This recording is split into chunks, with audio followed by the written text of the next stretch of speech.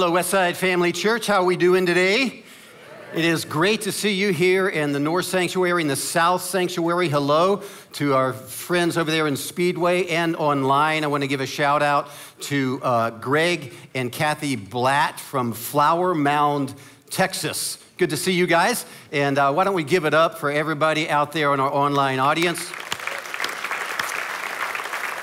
And as Jason mentioned earlier in the front end of the service, this is Impact Sunday, where you get to discover how you can make a global impact as an individual or as a family. And you're going to hear a little bit more about that later in the service. And I just want to give a shout out to Derek Nunley, and he's the Global Outreach Director, and his team for the amazing job they do to keep us connected to the world. So give those guys a hand as well. And cannot think of a better day to talk about what we are going to talk about today, because we are talking about time. Now, it's part of a larger conversation we've been having as we've been going through these 30 key ideas of the Bible called Believe. And when we look at Believe, it's really broken down into three major categories. It's 10 key beliefs, 10 key practices, and 10 key virtues. And today we are in week 8 of our key practices, and we're focusing on the topic of offering my time. So if you have a Bible with pages that turn or a screen that scrolls, let me encourage you to come over here to Ephesians chapter 5 or page 289 in your Believe book if you have that with you today. So a number of years ago, there's a really cool movie out that really got you thinking about life and about time. It's called The Bucket List. And Jack Nicholson actually played billionaire Edward Cole, whose world was turned upside down when his cancer left him with 1 year to live. And so he put together a bucket list of all the things that he wanted to do now that he had clarity and how he could make the most of the time that he had left. And the rest of the movie kind of plays out as Nicholson is doing all the different things that he wanted to do and should have done, but he never got around to because he was too busy being consumed with himself and building his business empire. But here's what happened. His cancer gave him clarity to discover his priorities. Now, I don't wish for anybody listening to this message that you find out that you have less than a year to live, but I do wish for every single one of us to live with a sense of clarity that Edward Cole has, and that is to live like we were dying. For us to see time as a gift from God, that we would never take it for granted, that we would never miss out on the invitation to live every moment as if it were our last. And this doesn't mean to be dark and brooding or to scare anybody or cause anybody to go out and get a screening, unless you need to go and get a screening. But it's just because the leadership of Westside cares so much about you and your spiritual journey that we want to bring a theological and biblical perspective to this precious commodity that we have been given called time. Now, there is a guy who's written a lot of the Bible. His name is Paul. We often refer to him as the Apostle Paul, led a lot of people to Jesus, planted a lot of churches, wrote a lot of letters to those churches, which we now know as the New Testament. And he had some very, very interesting things to say about the subject of time. Ephesians 5, he says, "Be very careful then how you live, not as unwise, but as wise, making the most of every opportunity." This is actually a warning. And if you look at the phrase, be very careful, you might first look at something like that, like, hey, honey, here's your milk. Be careful you don't spill it. No, it's much stronger than that. It's a warning. It's the same phrase that Jesus used when he warned all of his disciples about the hypocritical religious leaders of the day. And the words that he used were, be on your guard. Be on your guard. Because in Paul's mind, we have a little bit of time and a little bit of opportunity to make an impact with our lives. Now, the Greeks, they knew all about this. And so they actually came up with two different words that are translated time. There is chronos and there is kairos. Chronos time is days and hours and minutes and seconds, but kairos time is like the opportune time, precious moments that we actually have. And if you go back and look at this phrase, making the most of every opportunity, it's actually the Greek phrase, ἐξαγοραζόμενοι ton kairon. Say that together with me. No, not really. But literally, it's translated redeeming the time. Redeeming, it's an idea that came out of purchasing things in the marketplace, the agora back then. And he's saying, you need to buy back time. You need to seize these kairos moments when you get the chance. And why? He says, because the days are evil. They were evil back then and they are evil today because we are living in a culture that is not the way that it's supposed to be. We are living in a culture where we need to bring light into the darkness because there are people without food. There are villages without water. There are children being trafficked. There are boys and girls who are orphans and have no parents. There are friends who don't have Jesus. There are countries that don't have the gospel. And this isn't right. This isn't the way it's supposed to be. And this is why Jesus taught us to pray, your kingdom come, your will be done on earth as it is in heaven, because he wants to work in and through us to cooperate with him to bring shalom into a fractured and broken humanity that is out of harmony with God.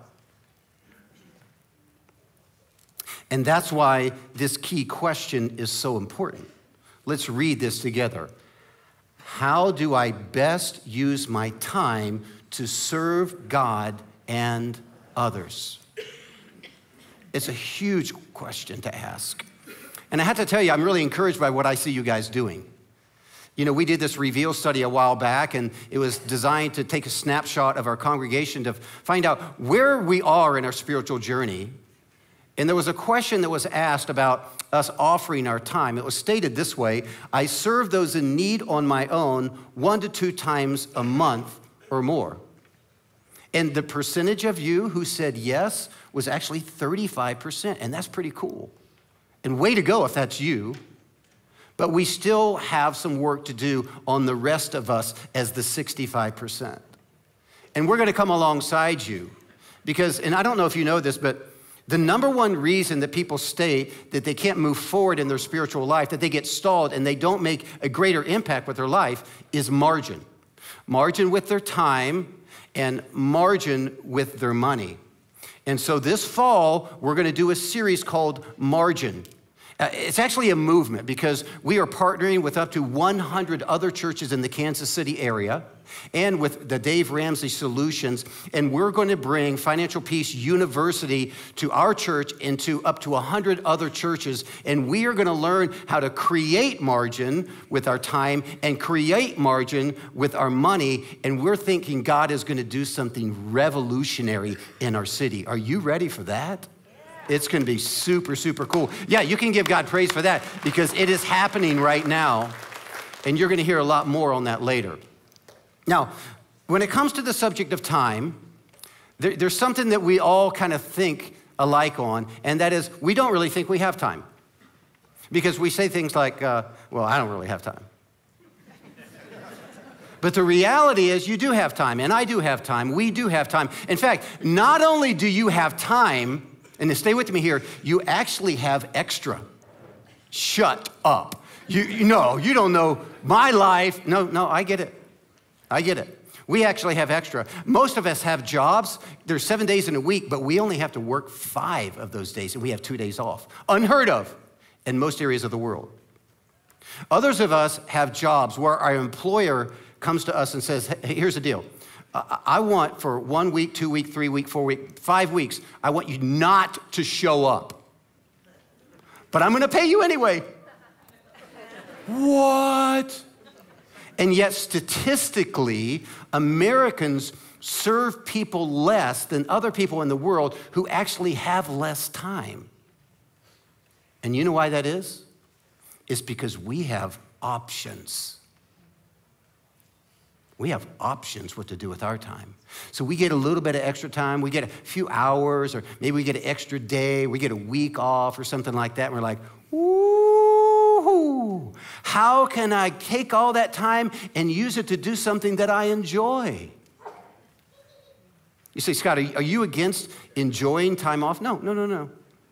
But we have to be careful about this because we live in a culture that programs us to ask this question: what can I do with my extra time for, say it with me, me? And we all get drugged into this. Because we've all had this experience. You know, you go to a movie and you spend a few hours there. Wasn't really that good, and you're like, I wouldn't recommend it. Or you go to a restaurant and you spend a lot of money and a lot of time there, and you walk away and you're like, I probably won't go back. Or you go on vacation, and it was okay, but it rained, and you got sunburn. But you take a day, and you gather with your life group or some other friends, and you fix up a neighborhood, or you offer some of your time to somebody in hospice, or you give some of your time to the homeless, or you provide respite care for a foster parent. You never walk away from a moment like that and go, well, that was a waste of time. Never. In fact, if you're anything like me, something happens inside of you and you go, wow, I was made for this. Because you were. Because God has hardwired you to offer your time to make an impact. And here's the invitation from this text. Leverage your chronos time to make kairos moments. And we need this challenge because we all have a tendency to procrastinate, right? We say things like, someday, someday I'm gonna get around to that. Someday I'm gonna pray for my neighbors. Someday I'm gonna get into the rhythm and the practice of serving others with my time. Someday I'm gonna go on a mission trip. Someday I'm gonna sponsor a child. Someday. True story that was run in the LA Times. A guy went back to his old neighborhood. He had purchased his house that he had left 20 years prior to that time. He goes into the house, he hadn't been there in 20 years. He goes up into the attic, hadn't been there in 20 years, finds a jacket of his that's been there for 20 years. And he's just kind of roaming around, and he reaches in a pocket and he pulls out a little ticket. It's a ticket for a shoe repair that he had taken in 20 years before and had forgotten all about the shoes. On a whim, he goes into the neighborhood to see if the store is actually there. It's still there. He walks into the shoe repair store. The same guy is actually working at the counter. He reaches in his pocket and he hands the guy the ticket. The guy looks at it. He goes into the back room. He kind of mills around for about 5 minutes, comes back and hands the guy the ticket back, and he says, they'll be ready on Friday. True story. But isn't that true about us? You're like, well, someday I get around to it. Someday may be the most dangerous word in the English language. See, here's the deal. The problem with someday is that it robs us of this day, of this moment. Now, this day is what Jesus was a master at. Jesus never wasted time. Jesus never invested his time in something he wasn't called to do. Jesus never hurried. You never read about Jesus running anywhere. You ever notice that? Which, by the way, is why we tell kids not to run in church. It's just to be like Jesus, okay? That's all. Jesus always did what his Father instructed him to do at this time, and he always waited for the right moment to do the right thing. In John 7, Jesus' brothers, who didn't believe that he was the Messiah and kind of mocked him and goaded him for believing that he was, actually was trying to get him to move out and do something that God had not really called him to do yet. And this is the way that John reports it. They said, leave Galilee and go to Judea so that your disciples there may see the works you do. No one who wants to become a public figure acts in secret. Since you are doing these things, show yourselves to the world. And Jesus has the most interesting reply to that. He simply says, my time is not yet here. Now, what's that mean? My time is not yet here. I mean, you're here. No, I'm here, but it's not my time. This is not the moment.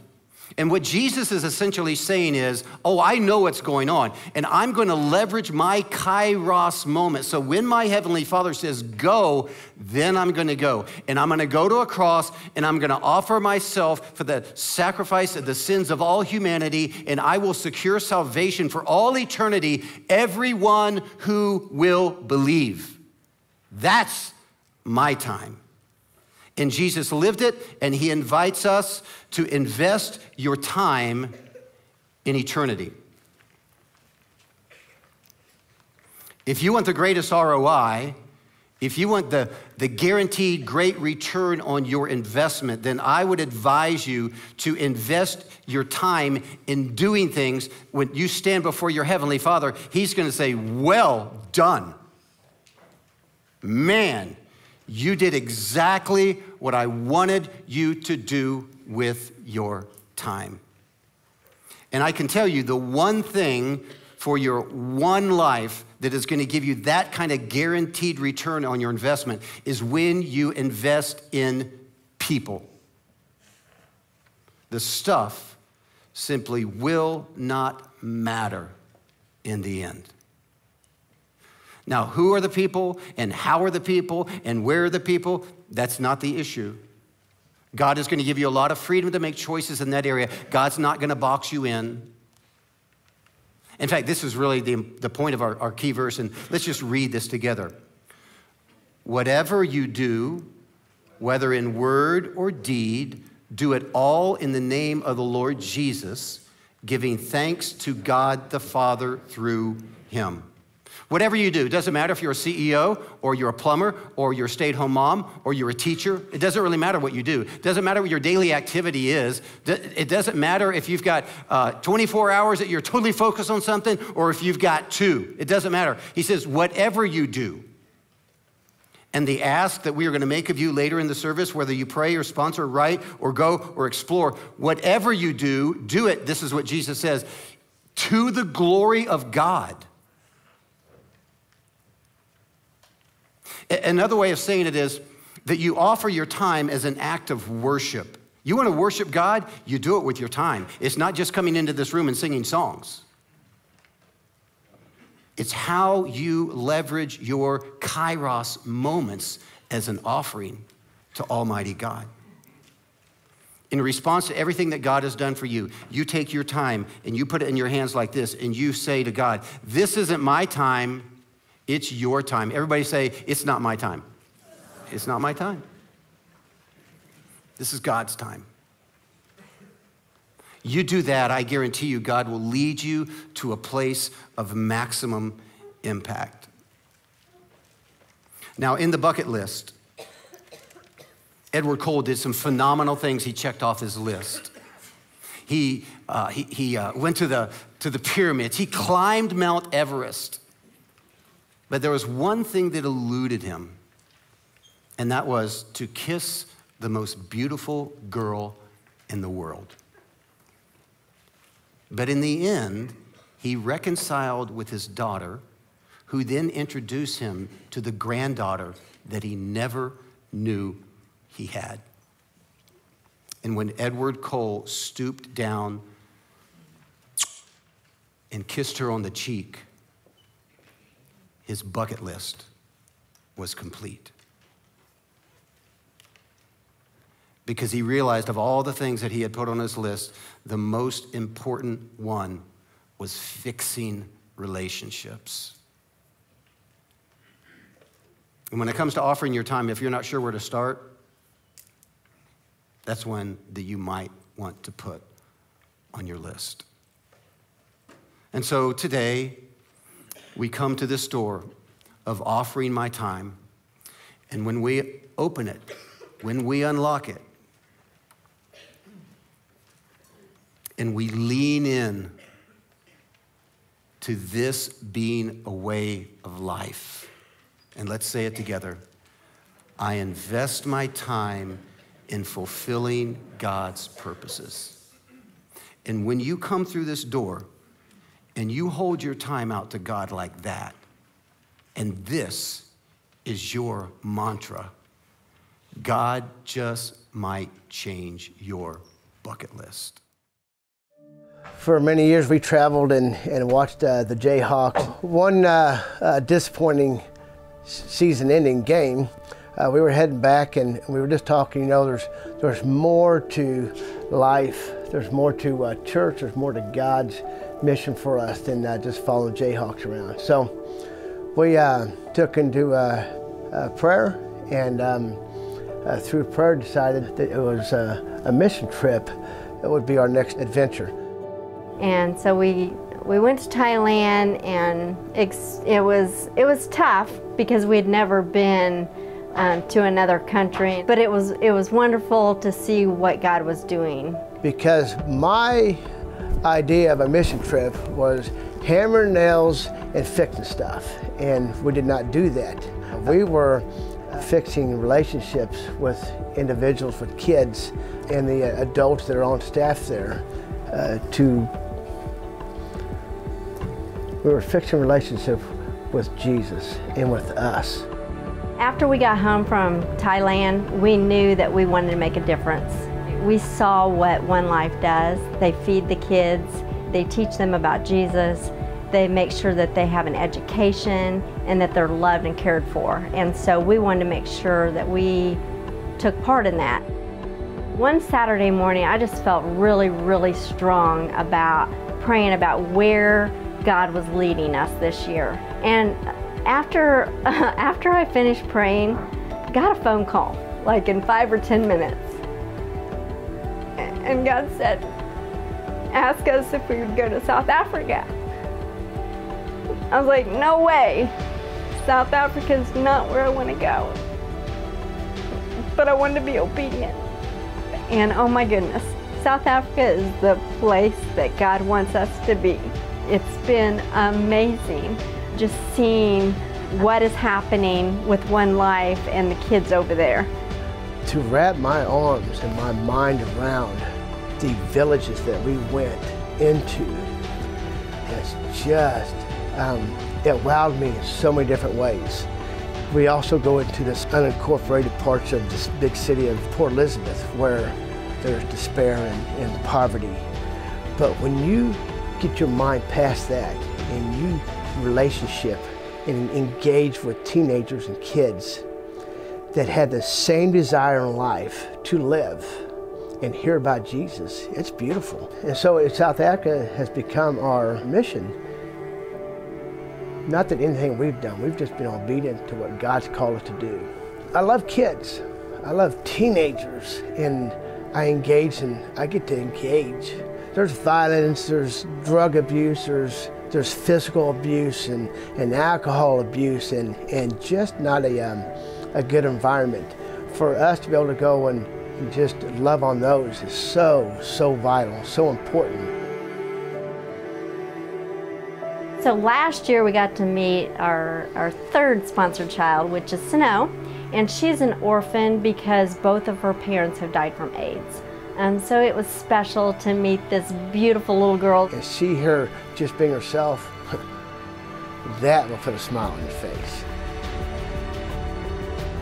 So when it came to sponsoring a child, I didn't want an emotional attachment, just a financial commitment. But when I saw Mike, Sandy, and Snow together, I knew I was missing out. 2 weeks after I left Snow in South Africa, I was in India at a One Life Children's Home. And I found myself for the first time face to face with Monica, my One Life sponsored child. And just like that, in the blink of an eye, our lives were changed. Our lives were transformed. She cried tears of joy, and I just held her. She was just amazed. She couldn't believe that somebody would care enough to give her a shot at life. I studied in New Life 11 years and waited a long time to meet my sponsor, so I was very happy. When I first time meet him, I call him Daddy. That was the best feeling. To have the opportunities for each and every one of us is to engage and say, yes, I am going to be a part of this One Life. And sponsor a kid, that's a no-brainer. And the end result, whether you meet them or not, is just trust me, it's beautiful.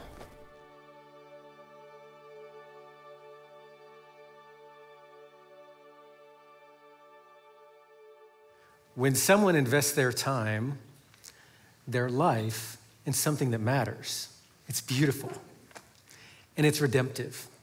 So the question now becomes, how are you going to redeem your time?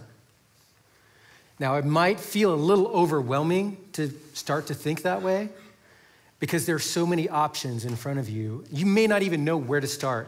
And so we're here to help. In fact, that's what we do around here at Westside. We help and equip people to love Jesus, become like Jesus, and share Jesus. And we have prepared a list of ideas for you to offer your time in ways that will give an eternal and a global and an exponential return. And we've placed them on the back of your program right here. So pull that out. Right there in the back of your program, we're going to go through each of these. The first way that you can offer your time is to pray. Tap into eternity. When I travel, it doesn't really matter which of our partners that I talk to, whether it's in South Africa, India, Laos, or Thailand, they constantly ask us to pray for them because they have learned a counterintuitive reality about time. There is way too much to do and not enough time to do it with. You feel me? Right? So they understand that with prayer, they're able to tap into unlimited time, the eternity that God possesses. Because what would normally take years, God can accomplish in days. So in your program, we've also included an insert to help you pray for our global partners. And I want you to know something else, that these partners, they pray for you.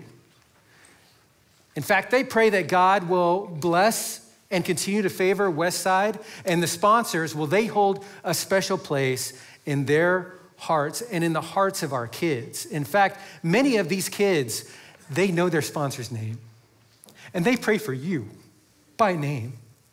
In fact, on Fridays, they fast for you. Now I want to ask you something. Do you think that God hears the prayers of gratitude as they pray for their sponsor and they fast for their sponsor? Oh yeah, you better believe it. And speaking of sponsors, that's another great way to make a difference is by sponsoring a child, because it really does make a difference. One Life cares for AIDS orphans in South Africa, living in rural villages and townships, and at-risk children in India from poverty-stricken villages, and children in Laos and Thailand who have been rescued from or are at risk for child trafficking.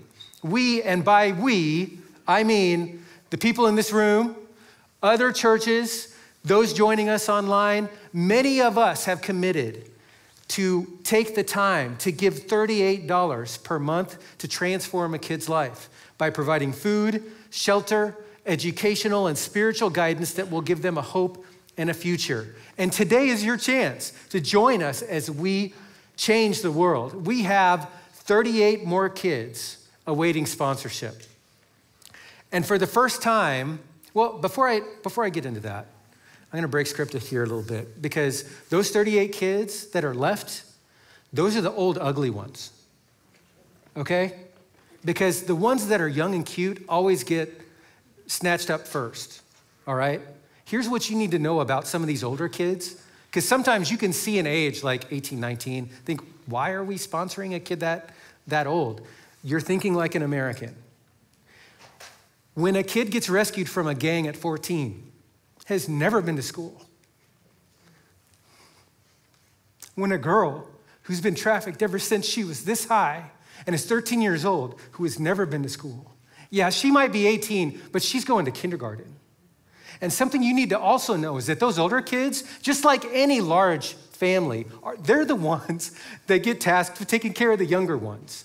So when you get a chance to sponsor an older kid, it multiplies. It's actually a better deal for you, I'm telling you. And for the first time, we are not only offering opportunities to sponsor projects like birthday and Christmas gifts for the kids, but also for their further education, because when their grade school is complete, we don't want a bunch of young adults on the street. Through further education, through that fund, they will get the skills training they need to become nurses, accountants, translators, tour guides, teachers, pastors, and business owners, especially the older kids. Never wonder if the hours you offer for their monthly sponsorship makes a difference, because I'm telling you, it does. In fact, it probably saves their lives. Now let's give a hand for those of you who already sponsor. Yes, thank you. For those of you who sponsor, here's how you can magnify your impact.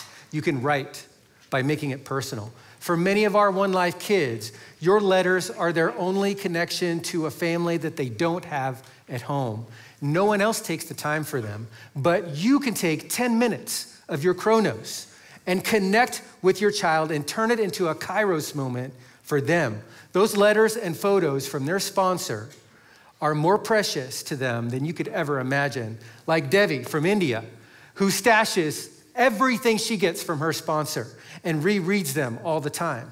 Or Anoyo from South Africa, who was so excited about her letter from her sponsor when she was in class, she couldn't wait. She stood up and read it aloud to everybody, blessing everyone in the class there. Not only does your interest, love, and encouragement have lasting impact, but think about this for a minute, it also gives them specific ways of how to better pray and fast for you. Talk about return on time invested. And while writing is great, there's nothing quite like seeing someone face to face. You can go and make it real. By taking a trip, you'll have opportunities to see what Westside and One Life is doing globally. And for those who sponsor, an opportunity to visit their sponsored child. And I'll tell you something, when those kids see you face to face, you'll no longer be just their sponsor. You'll be like mom and dad to them. It'll be 2 weeks that will literally change your life. For many, it's been a huge kairos moment for them. And I'm telling you right now, for some of you, it is go time. But if a 2-week investment seems like a lot, you could take just 1 hour today, right now, and explore. Figure it out. Life is too short to not do something now. Today, our whole global team is offering our time to you after the service in the Connection Center, in the lobby, and at 12:30 here, in about half an hour, at Lenex in the community room for a trip information meeting. You can ask all the questions you want. We'll even feed you lunch. Come on, free pizza, 1 hour. You can do this, all right? We're doing whatever it takes so that everybody, and I mean everybody, can offer their time in some way. Some of you will pray, others will sponsor, many will write, others will go, some will explore. Let me tell you, don't try to do everything, all right? Especially all at once. Do something. Don't waste your time. Your one and only life. Seize it. Carpe that diem. Don't let someday rob you of this day, our day. Let's stand and pray. Jesus, first off, we're grateful for the time that you have offered to us. Our time is yours. Give us the wisdom to make the most of every opportunity and the courage to take our time, our chronos, and redeem it for kairos moments that cause us to look back on our days with pride. And as we join in song together, may we as a community rise up and give ourselves away by offering our time to fulfill your purposes. Speak to each one of us right now how we can redeem our time, whatever that might be, to pray, sponsor, write, go, or explore. We give you permission to change our bucket list. And as we hear your voice and obey, let this time be our time our kairos moment for each of us where we will never be the same again. In Jesus' name, amen.